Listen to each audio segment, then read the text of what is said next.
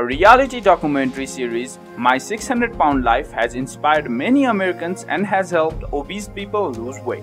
One of the participants from the show, Donald Shelton, has an inspiring story. At highest, the reality TV star weighed 675 pounds.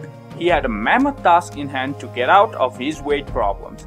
After the guidance from Dr. Younan Nowzaradan, he was able to lose a whopping 285 pounds. However, the journey was no way an easy one. He came back from the cusp update and has taken his life under control. In this video, we will look at his weight gain throughout the years and weight loss transformation. Also, what happened to Donald Shelton? Where is he now? Donald Shelton is an American guy from Pasadena, Texas. He appeared in season 1 of My 600 Pound Life. Shelton was a food enthusiast from a very young age. At 5 years, he weighed 150 pounds. 16 years, he was 275 pounds.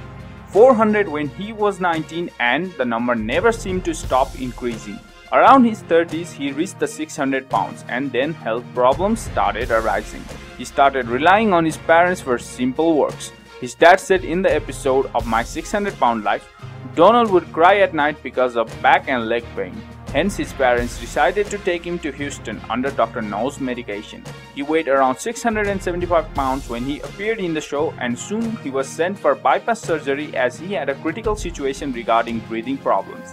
After 4 months of surgery, he weighed 577 pounds and was getting his life back on track. In the second year, he weighed around 372 pounds.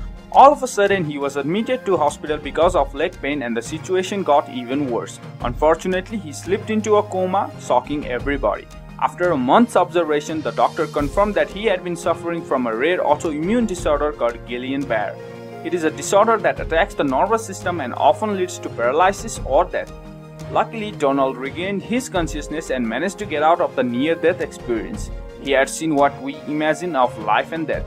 In the 7th year of consultation with Dr. Nowzaradan, Shelton's weight was around 390 pounds. To this day, Donald tries to keep his weight under control. He currently resides in his hometown of Pasadena, Texas. He is in a very healthy state, however still in wheelchair because of Guillain-Barré.